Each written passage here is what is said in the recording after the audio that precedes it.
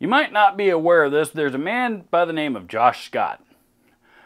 And Josh Scott has a YouTube channel called The JHS Show. More importantly than that, he also is a pretty well-known pedal designer and owns a very successful pedal company called JHS Pedals. And more importantly than those things, Josh Scott is not human. Just play the damn thing. That is correct. This video is about the 5 superpowers, not regular mere mortal powers, superpowers of Mr. Josh Scott. Number 1, Reverb, eBay, Guitar Center's used site, Redneck List, all of them. Any place you go to buy used pedals, they all get their pricing from Josh Scott. Josh Scott sets the market on anything and everything that he sees fit to set the market on. That's just the way it is. And he wills it and it happens. He wills something to be worth something, and it happens. He doesn't tell us what he thinks it should be worth. It just is, and because he has had his hands on it, it is just deemed valuable. He's like the Midas, like the King Midas of the pedal world. Number 2, for anybody that has ever seen any of his videos, duh. What is this? Is this another box? He has the box. For literally everything.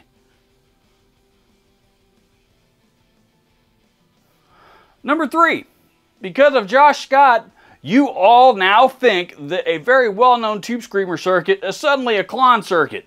Even the fact that it's a green pedal. Look, it even says Tube Overdrive right there in the name. Tube Overdrive, as in like Tube Screamer. It's a Klon now, as far as you're concerned. Josh made it sound like a Klon, so it's Klon. Number 4, you now also all think that said Tube Screamer style overdrive pedal is now suddenly worth like $650. Seriously, this pedal sold for $59 brand. Never mind that this thing's been around for 17 years now.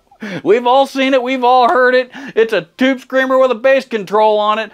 But now all of a sudden, it sold for $59 brand new. I bought mine used for $25. Now all of a sudden we think it's $650. All because of Josh Scott. That is some Jedi mind trick shit there, dude. If that ain't superpowers, I don't know what is. Number 5, Josh Scott can make guitar players get a huge boner over any pedal he wants them to. At any time, period. Seriously, all you gotta do is post a video about it. And then all of a sudden guitar players everywhere just clamor to go after these damn things. Think about it. He did it with that stupid Behringer SF300, the little $29 plastic freaking thing. He did it with the DOD Lamb series. Nobody even ever freaking called it the Lamb series before that video went up. Oh, and by the way, all those pedals, every single one of them in that line, you could buy every one of them on the used market all day long for between 30 and 50 bucks. Everywhere. Now, DOD Lamb Series pedals are selling between $200 and $300, all because of Josh Scott's video. Even the DOD Death Metal Distortion is selling it for 150 bucks. If you've made it this far in this video, that's the stupidest thing you're going to hear all day long. Again, all because of Josh Scott's video on that series of pedals. And again, just to reiterate, we've already talked about the madness currently going on with this pedal right here. It's absolutely because Josh Scott has superpower. You don't believe me? Here, I'll prove it. Watch what happens when I do it. This here is the Boss Metal Zone. Nobody loves the Metal Zone more than I do. I have promoted this pedal on my channel many, many times. I love this pedal to death. I have shown the world many times over just how great this pedal can sound and all the different ways that it can be used and made to sound great in all different types of situations. There, see, pretty much an abbreviated version of everything that Josh Scott does. Also with pedals, including Boss pedals. Now the used market on these pedals is typically somewhere between $30 and $50.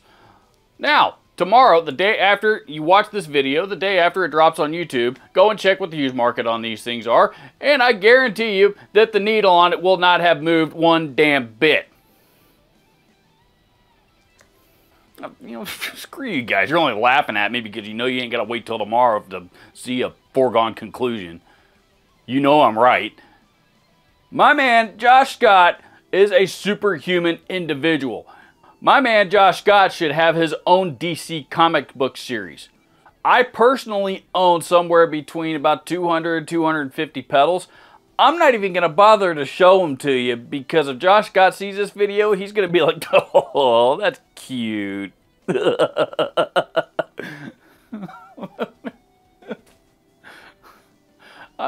want to be Josh Scott when I grow up. I'm pretty sure I'm older than him.